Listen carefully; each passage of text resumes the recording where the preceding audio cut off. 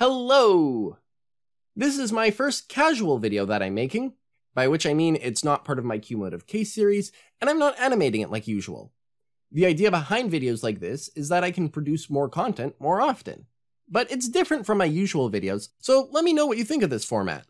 Anyways, with that out of the way, William Lane Craig's formulation and presentation of the Kalam is by far the most popular.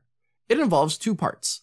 A short syllogism, which Craig usually puts on screen in his debates and stuff, and then a conceptual analysis of the universe's cause, which he usually just explains verbally. Now, this particular presentation has led some to mistakenly take the term the Kalam to refer to the syllogism only, rather than Craig's entire argument.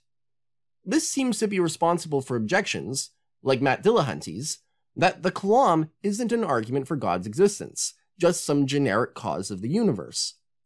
This is an annoying objection because it in no way actually objects to Craig's real argument, and it makes it look like the argument has some sort of flaw which isn't there. This problem, that the Kalam doesn't mention God, is a presentation problem, so to speak, rather than an actual philosophical or logical problem. It's a problem that comes from the way apologists have represented the argument. The reason I bring all this up is because I think the gap problem is really just a presentation problem as well. What is the gap problem?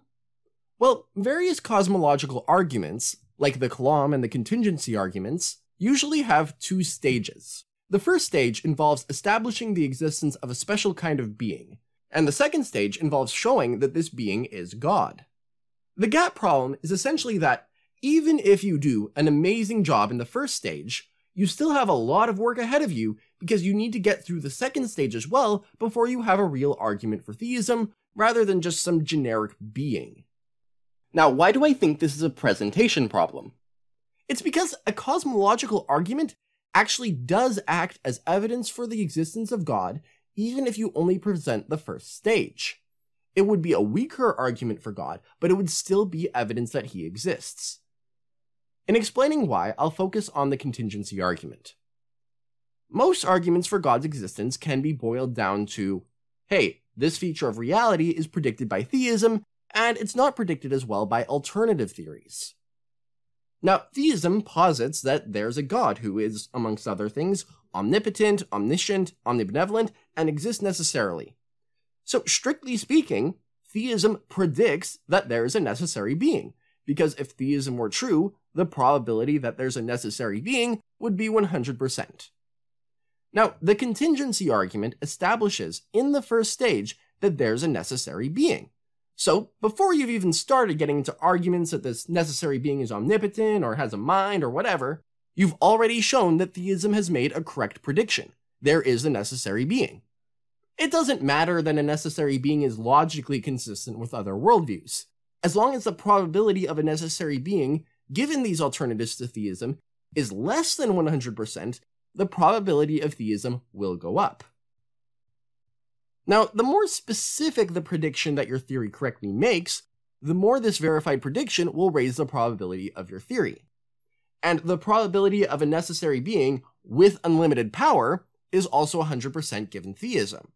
So, a given cosmological argument will be made stronger if it includes a second stage that establishes that this necessary being does indeed possess unlimited power. It will get even stronger if you establish that this necessary being has a mind, and so on. All that is great, but again, it's technically all optional. You just need the first stage. So instead of thinking of a successful stage 2 like a binary works or doesn't work, you should instead see it as more of a continuum. The strength of the argument goes up incrementally as the sort of being your argument proves is brought more and more into line with theism. Instead of the gap problem, I think a better name that avoids presentation problems might be the stack problem. The idea is, every time the theist argues the necessary being has an additional godlike property, the probability of theism goes up. So if their stage 2 needs some work, it's because the stack of godlike properties that they've established isn't big enough, and they need to work on that. This doesn't misleadingly imply that the argument is worthless until the theist has done this additional work. Anyways, I hope that this short video has given you a fresh perspective on cosmological arguments. That's the end of this video. I'll see you in the next one.